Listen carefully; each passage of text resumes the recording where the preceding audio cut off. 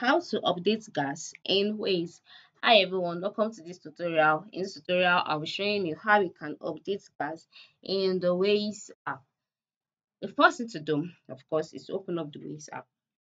Once it's opened and then you're brought to the home page, the next thing to do is to select the orange button located by the lower right corner of the screen.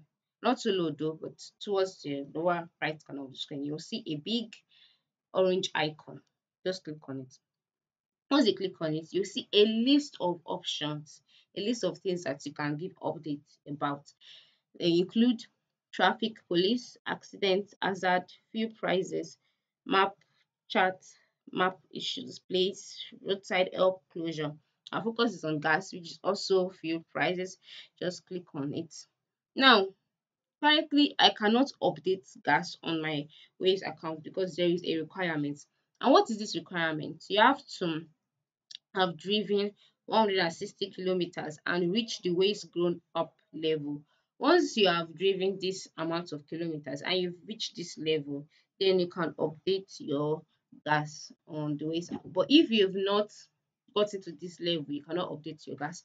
So once you know that you've gotten to this level, just go ahead, click on follow the procedures to this point, click on it, and then follow the on-screen instructions. And from there, you would know what to do, and then your gas will be updated. So this is how you can update gas on Waze. Thanks for watching.